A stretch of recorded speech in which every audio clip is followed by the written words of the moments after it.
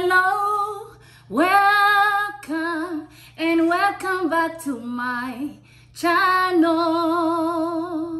Hi guys, welcome back and welcome. If this is your first time, of course the first thing you have to do is subscribe, hit the notification bell so you'll be notified every time I upload a new video.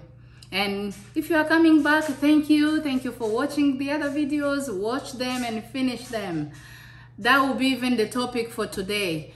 Sometimes people wonder or think that I record or share whatever I share on YouTube for money. Yeah, we're going to talk about that. Many of you, some people will be telling me, oh, you share this, oh, you are showing this, oh, you're talking about this. We know, they even have the audacity of telling me, we know you are looking for views. We know you want to get paid, but this you shouldn't do, or you should do it like this. I want to tell you today that everything I put on here on YouTube is not just for views. It's not just for money. I'm not doing what I do. I'm not passionate to do this or to share everything I share with you guys just because of money. Whether I get paid or not, I want to do this. I like doing this for myself and for you guys. So let's talk about that. You might ask yourself this question: do Aurora Ngabo or Mama Destiny get paid from her videos? Do you know how we get paid? Do you know how someone can get paid on here on YouTube or on any other platforms? People get paid only by you or other people watching the videos, not clicking on the video and leaving YouTube. They get paid by how much time people watch their content or they view their content. Let me try to explain this to you. If you didn't know, they only, YouTube here, they recommend you to have at least 1,000 subscribers, which I do have. And they recommend you to have 4,000 hours of views, which means if I'm posting a video that is 1 hour, I need 4,000 people to watch my video for me to get paid, which means I need a lot of people to watch my videos. So when I put a 3 minutes video and people don't watch the video, they don't start the video and finish it, I don't get paid. And if you watch 5 minutes and this one watch 5 minutes, and if I have those loyal viewers that view my videos every time I upload, then I'll get paid because I have those watch hours. If people don't watch that, I don't get paid. So the question to you, do you watch my videos? Because I don't do, if it was just for views, if I was doing this for views, I want to let you in on a secret. I have never been paid by YouTube because my watch hours have never been 4,000 and remained 4,000 in an entire year. You can only get paid if you have those watch time or watch hours. If people don't watch enough of what I'm putting, I don't get paid. So before someone asks you, oh, you are doing this for views, you are doing this to get paid, you should ask yourself, am I watching their videos enough? Am I watching whatever they are uploading from start to end? Because if you click only few seconds, it doesn't count. You are not even giving me, if I'm posting a video of 5 minutes and you are not even watching 5 minutes. So in 60 minutes, the 5 minutes is you and you are not watching it, which means I don't have the entire hour in that 60. So I need at least to have 20 people watching my video of 5 minutes to give me 1 hour, and I have to have at least 4,000 hours every year. That means from January to another January, I have to have that 4K hours of watch. You can do the math now. So if I have those hours and I even have more than that, I get paid, of course. And if I don't have that, so the view you see, when you see someone, the video showing that I have, let's say, 500 views, it doesn't mean that I have, if the video was 1 hour, let's say, it doesn't mean that I have 500 hours of watch time. Maybe someone opened it just 3 seconds and they scroll down and they are not watching the video. I'm not getting paid for that, even though it's showing 500 views. That 500 views doesn't mean that someone has watched my video for the entire hour. That's the only way you get paid, by the time, how much time, how many minutes people watch your video. So I want to let you know, I never been paid. And just a little secret for you to know, I don't do this to get paid.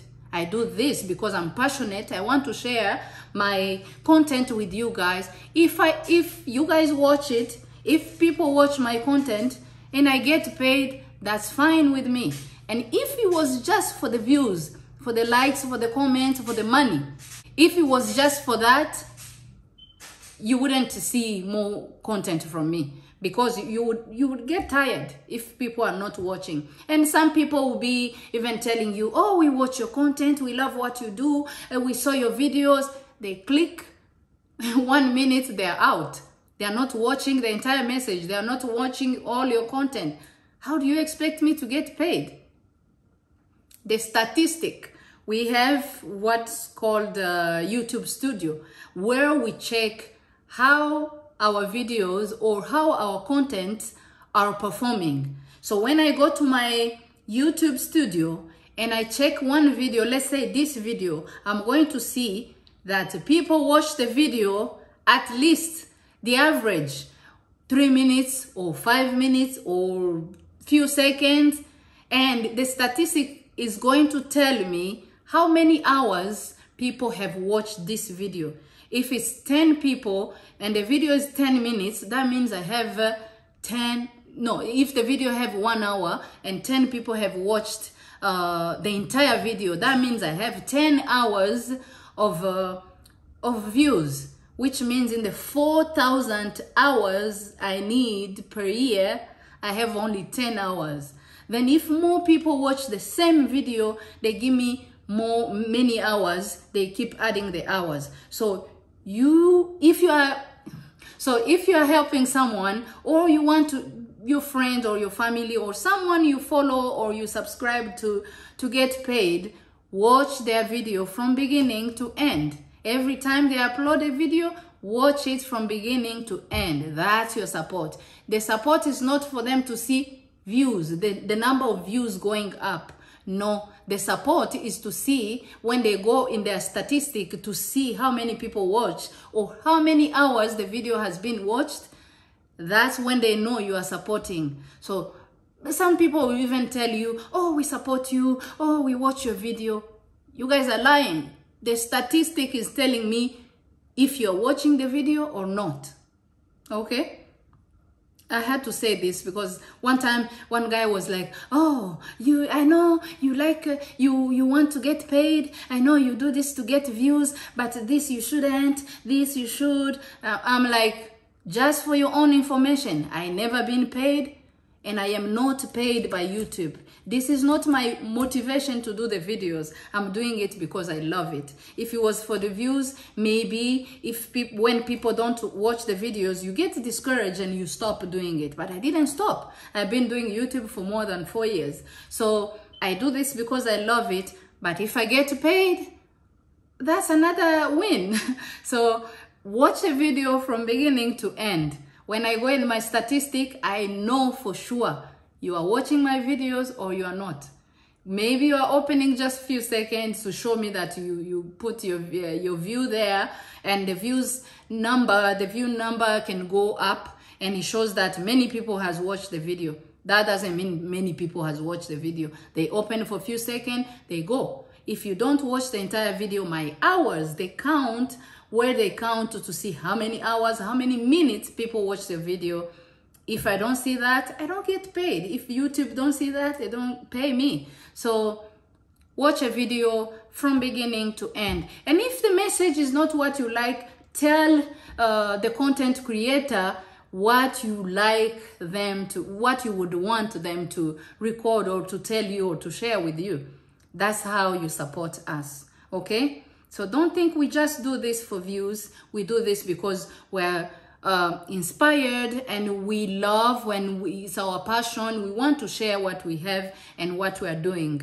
For you to learn, for you to give us your feedback, and to support us is a big thing. The only way to support someone with a YouTube channel is to watch their video from beginning to the end. Whenever they upload, you watch. If you are new right now, go back, watch my other video. That will give me those hours. Then, if you guys are consistent and I am consistent with my content, I will get paid. And even if I don't get paid, I want to tell you, my people who have subscribed to my channel already, I'm not stopping because I'm not paid. I've been doing this for years and I'll continue. Whenever I feel inspired to share something with you, I'll share. But if you want to really support me, watch the videos from beginning to end. That's the only way to support me. And if I get paid, that will be a win and it will be a blessing to you as well. That's your support there. Okay? Let me translate this in my language. Muraho neza, murakoze kugaruka kuri channel yanjye, ndabashimiye kuba mugarutse. N'umuntu waje ari bushasha, please ukore subscribe, ukanda kazogera kugira ngo uzajye ubona ama video ngenda nshiraho inshuro zose nkishiraho iti kugeraho. Kandi usubire n'inyuma urebe n'ayandi ma video, sibyo? Noneho icyo nza kuvuga uyu munsi, ndaza kubivuga uko biri. Abantu benshi mukunda kwibaza ko umuntu azana video kuri YouTube cyangwa a sharing, basangiza ibyo afite, abishira hagaragara gutya kuri YouTube kubibaha kugira ngo ahembwe. Ariko ndashaka kubabwira ko ni ibintu bibiri. Hari ubikora agahembwa, hari ubikora ntahembwe. Ngewe rero kubibabwira, ngewe uri kubibabwira, ndashaka mbabwire igituma nshira bino kuri YouTube ntago ari kugira ngo mpembwe gusa. Ariko ndamutse nanahembwe byaba ari byiza nakarusho.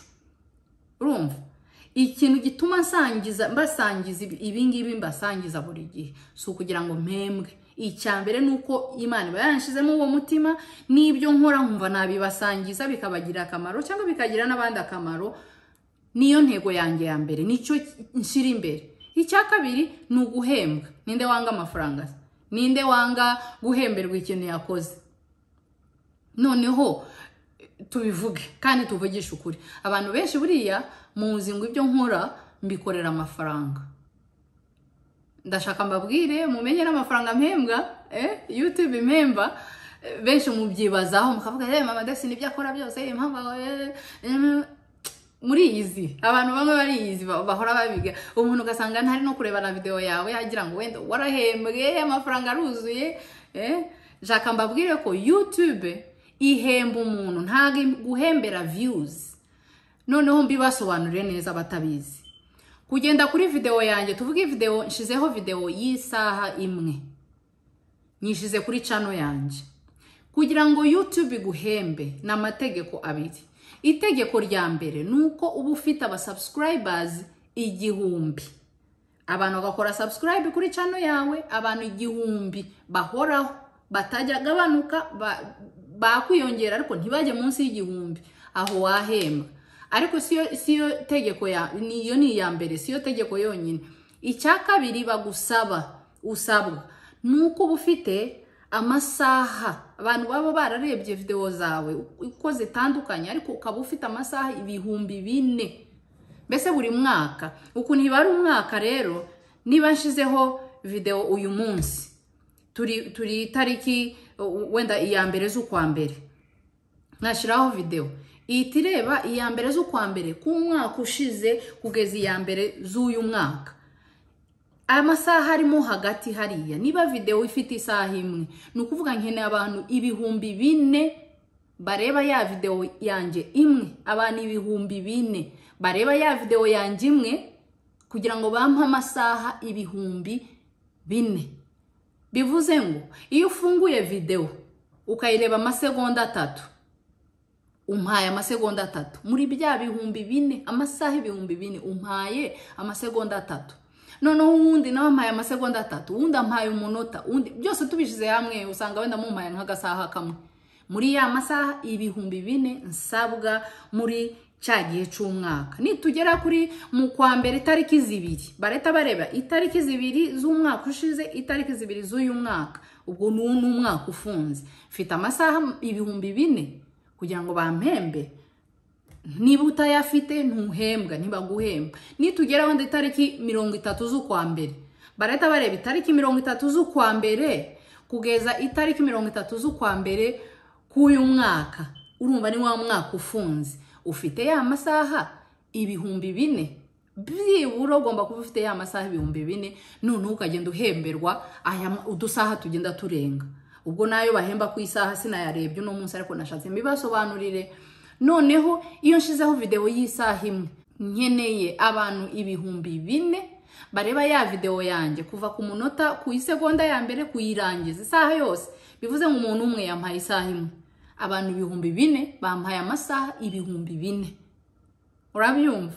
Noneho muri wa mwaka niba nashizeho video imwe ukampereza 1,000, ukayireba isaha yose ukayirangiza, mugenzi wawe akayireba isaha yose, abantu 4,000 bakayireba muri wa mwaka. Nubwo ari video imwe, mfite bya 4,000, mfite abasubscribers 1,000. Aho bampembera twa tunota tugenda turengaho, cyangwa iminota isaha zigenda zirengaho. Bivuze ngo niba nshizeho video y'amasa y'iminota 30, simva ko ari igice cy'isaha, wowe nuyireba iminota 30, uwundi muntu akayireba iminota 30, nkeneye abantu 8,000 bareba ya minota 30 bakayirangiza kugira ngo mbone amasaha 4,000. Murabyumva? Noneho abantu rero ugahura n'umuntu bijya binsetsa, ugahura n'umuntu ngwe Mama Destiny bira bintu ibingibi urabikora ndabizi, ubushaka views, ubushaka abantu baguhe views, ubushaka ko uhembwa nyine, ariko bintu bikore gutya ibiki. None icyo ibibazo nibaza, wowe iyo nshizeho video yaba iminota 5, kuyikandaho gutya amasegonda ukayifungura ukayireba amasegonda 30 cyangwa umunota umwe, video wenda ari iminota 20 ukayireba wa munota umwe, nta kintu bunshigikiye. Niko biri. Kuko wayirebye umunota umwe, nkeneye amasaha 4,000 buri mwaka byibura. Noneho iyo muyirebye amasaha wenda 100,000, urumva ko niba nari no guhembwa amadolari 5, icyo gihe wenda bazampemba amadolari 30. Ni imibare, ubwo ntago twajya mu mibare y'amafaranga uko bahemba, sibyo? Bivuze ngo ni itegeko iyo urebye ugushigikira umuntu, ntago ari gukora view ukakandaho gutya ikerekana ko views ziyongerera. Ashaka kwerekana views 500, ariko nta warebye n'umunota n'umwe. Wari ubizi? Kuba views zigaragara hariya ntago ari byo byerekana ko abantu bareba video zawe. Hari n'abakubwira turagushigikira cyane. Murabesha. Hari abantu babesha. Uzi ikitwereka kubesha? YouTube ifite yindi app, umuntu ufite YouTube winjiramo ugashiramo email yawe, ugashiramo YouTube yawe, ukareba statistic ni uburyo video zawe zirimo zirakora, ibyo ushiraho, uburyo abantu bari kuzireba. Iti kwereka ino video wayishizeho ino tariki, kuva ino tariki dore uno munsi abantu barebye ni 5, abarebye iminota 2 gusa. Video ifite minota 20 cyangwa 10, barebye amasegonda gusa, cyangwa barebye ikino gihe. Amasaha ugasanga video imwe ifite amasaha, wenda video imwe ifite isaha imwe, ugasanga abantu barayirebye nka 500, ariko wajya kureba amasaha bayirebye video y'isaha imwe, wajya kureba amasaha bayirebye ugasanga ntiwujuje n'isaha imwe. Nukuvuga views ziri kuri 500, bivuze ngo wakagombye kuba ufite amasaha 500 kubera abantu 500 barebye video yawe. Ariko kubera batayirebye yose ntago ufite ya masaha 500, none wahembwa gute? Niko abantu benshi bibwira kareba view afite ma views 1,000. Views 1,000 ntibisobanuye ko ufite amasaha 1,000 kuri ya video y'isaha imwe. Nta masaha ufite. Uragenda muri statistic abantu bakakubwira turagushigikiye, turareba ugasanga wenda abantu bakubwiye ari 10 video ni isaha imwe abantu 10 bakubwiye ati njyewe nayirebye yose ndayirangiza undi akakubwiye nayirebye yose ndayirangiza abantu 10 sumva ko video ari isaha imwe ugomba kuba ufite amasaha 10 wajya muri statistic ugasanga ntabwo bakwereka uwo ari barakwereka ati abantu bangahe bayirebye i video yose muri rusange yarebwe iminota 30 bivuze ngo umwe wenda yarebye umunota umwe undi areba 5 undi areba 3 undi gutyo yose hamwe harimo isaha imwe kandi views ufite views nyinshi bivuze ngo gushigikira umuntu ni ukureba video yose uko ashizeho video ukayireba itangiye ukayireba irangiye niba ari indirimbo akenshi usanga turi nko mu rugo niba ushaka kushigikira umuntu ushira mu gutwi wumve cyangwa uri muri akoropa cyangwa iki yicurange iyive itangire irangire hani gihe wanayicuranga utari no kuyikurikira aho uburi kumushigikira kuko wayumvise kuva itangiye kugeza irangiye wayiplayinze mbese wayicuranze wayumva utayumva ariko kuba uyicuranze igatangira ikarangira nibwo buryo bwonyine bwo gushigikira umuntu ni nacyo cyatuma umuntu ahembwa nuvuga niba nshizeho video nk'iyi ni minota 20 cyangwa 15 cyangwa 30 muyirebye mwese abantu bose muyibonye ukayireba itangiye ukayireba ukayirangiza nundi akayirangiza nicyo cyonyine cyatuma umuntu ahembwa ni nako gushigikira umuntu so kugenda ugafungura video ugakanda like ugashiraho ga comment ko kumubesha ariko video utayirebye ntabwo ahembwa ntabwo yazapfa nahembwa mbabwire rero ibanga ntabwo ndahembwa YouTube ntirampemba umunsi numwe aba subscribers igihumbi ndabafite ariko ya masaha mugomba kureba nshuti zanjye ntabwo muyareba mureba video amasegonda make mukaba murayitaye umunota umwe ukayita ntabwo nzahembwa rero gusa iyo umuntu yabikoreraga guhembwa mba naracitse intege mba narabivuyemo ariko kubera simbikorera guhembwa gusa nubwo no guhembwa murebye ngahembwa bitangwa nabi nabyo ntacyo bitwaye ariko si cyo kintu kinsunika si cyo kiri imbere gituma mbyuka ngakora video nkayibaha cyangwa mfata video kamera nka kamera ibyo ndimo nkaza kubibasangiza mba mbibasangiza nka message nk'ikintu cyabafasha niba ndi guteka niba ndi gukorera abana imisatsi niba ari iki nundi hari wabireba bikamuviramo isomo akiga cyangwa nawe akagira courage yo kubikora ari uguteka akiga uburyo uteka bukoroheye ikindi bintu byose ugenda ukora so intego yanjye abantu mujya mumbwira cyangwa ugatekeza ngo njya nkora video kugira ngo mpembwe ntabwo nkora kugira ngo mpembwe ariko nanahembwe nahemberwa amasaha iminota yose nshizeho niba ari iminota 10 ukayireba nicyo cyonyine cyatuma mpembwa mukabireba muri benshi bano baririmbye wenda tuvuge umuririmbye umwe niba ashizeho indirimbo ni iminota 4 ariko tuyirebye turi abantu miliyoni abantu miliyoni bose turayicuranze kuva itangiye kugeza irangiye iyi ndirimbo ifite iminota 5 ni tuyicuranga turi abantu batandatu no abantu 20 abantu 12 imibare abantu 12 ni ducuranga indirimbo y'iminota 5 kera tumuhaye isaha abandi 12 bamuha isaha abandi 12 ni tureba rero 500 ibihumbi 100 gutyo kera umuntu umuhaye ya masaha nunu nicyo bamuhembera ariko ayishize hariya twese tukamuha view ugafungura amasegonda make ugafunga ntago yahembwa sibyo rero gushigikira kwawe kunshigikira kwawe ubwo ni kuri channel yanjye ndi kuvuga nukureba video ukayitangira ukayirangiza nutayitangira ngo irangize ntutegereze ko Mama Destiny nzahembwa n'umunsi numwe ubu ya masaha 2000 mu mwaka wose reba ama video nshiraho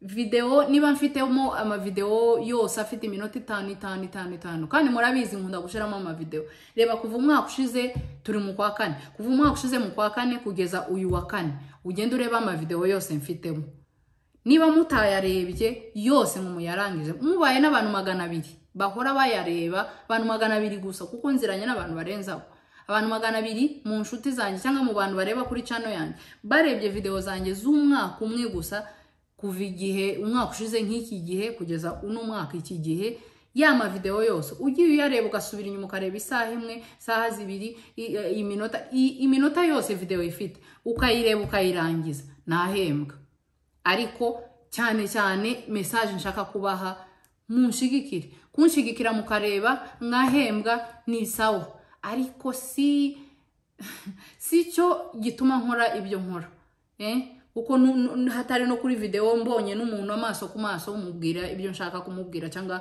message nshaka gutambutsa nayitambutsa, ariko nanone gushigikira konyine muri ibi bya social media nukureba video y'umuntu ukayitangira ukayirangiza, sibyo? Rero murabimenye benshi muri mwege mwari muzi ko arahembwa. Ntago nigeze mpembwa kuko ntaho mureba ama video ngo muyarangize. Statistique yo ninjiye mwitinyereka ani igihe umuntu umwe wenda kubwira ati nayirebye yose ndayirangiza video nisa, ukinjiramo hari ugasanga video statistique iri kukwereka ko video yarebwe iminota 3. Na wa muntu wabimbwiye mpita bimenya ko wambeshe nyine utayirebye ngo uyirangize, ariko nta kindi wakora. So nibyo rero ndagarukira aho ngaha. Mukomeze munshyigikire, mukore subscribe, muyisangiza abandi, kandi niba wumva ushaka ko mugenzi wawe ahembwa cyangwa gutera imbere kwiwe kuri YouTube cyangwa social media zindi, nukureba video ukayitangira ukayirangiza, niko kumwongera amasaha, kandi ya masaha ni yahemberwa. Murakoze cyane, tuzasubira utaha. Bye.